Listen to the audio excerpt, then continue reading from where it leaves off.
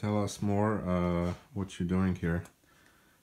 These are the potential food garden that we're starting here in this yard.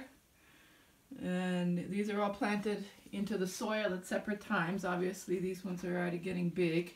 And these are peas and beans that are probably going to be ready to plant very soon, as long as the frost, you know, the ground keeps freezing at night, so it's too soon to put them in the ground. But yeah, there's some tomatoes, some spinaches, some carrots, and these are all old seeds that I found here, so they're at least 5 years old, so I have a feeling some of them aren't going to sprout, but these ones are sprouting. Okay. So out of just basically giving it a shot, these ones are actually growing. So you've never done it before, right? Not really, not really. I mean, I've played in other people's gardens before and got to experience, you know, some of that, but this is my first time, probably since I was a little kid, which we did, you know, as a family. Is this your art here? Yes. Wow, amazing. These are for sale on Etsy. Handmade, right? Handmade. This is driftwood gathered from Oregon coast. Beautiful.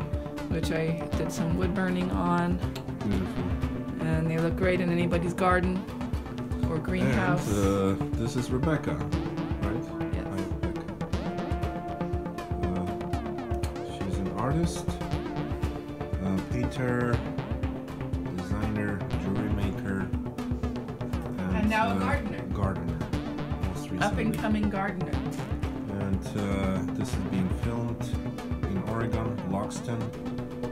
We are currently taking care of our property here. This is a potentially longish term house sitting, which is a departure from our normal van life.